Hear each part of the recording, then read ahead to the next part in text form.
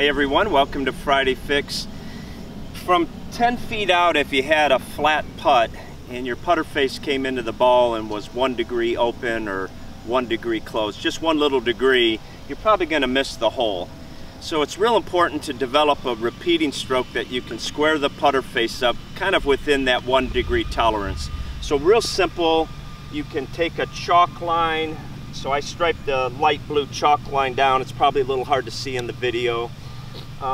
Or you could take a piece of string and attach it to a couple knitting needles. This is inexpensive and very easy. Or you can just use an alignment rod.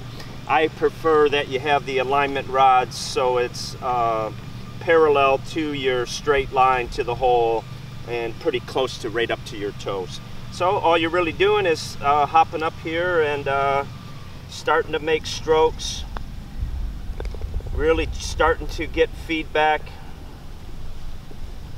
really training your eyes what straight looks like. So this really helps me see that my putter face is perpendicular to the line and that I'm squaring that putter face up.